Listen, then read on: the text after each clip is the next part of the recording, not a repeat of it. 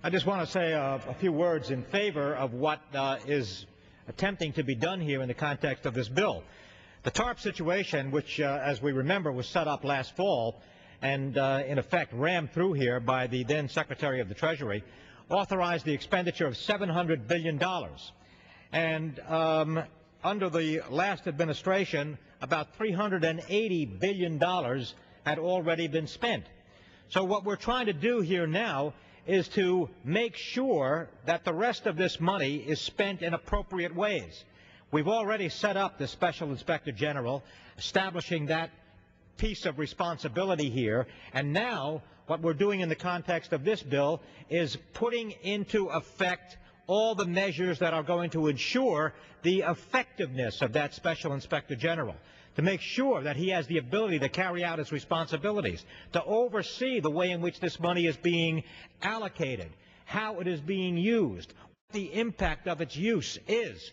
None of that was included in that TARP bill, which the previous Secretary of the Treasury came here and, in effect, forced through the Congress. So this is an essential element here. This legislation is critically important.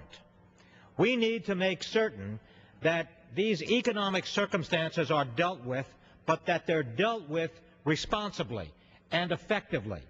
And that's what this legislation is going to do.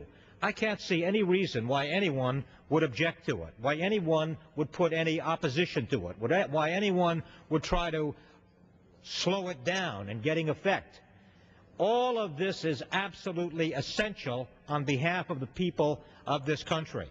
We heard some statements being made just a couple of minutes ago about money being spent and allegations about how that money is too much. Well, $380 billion, yeah, spent by the previous Secretary of the Treasury, much too much.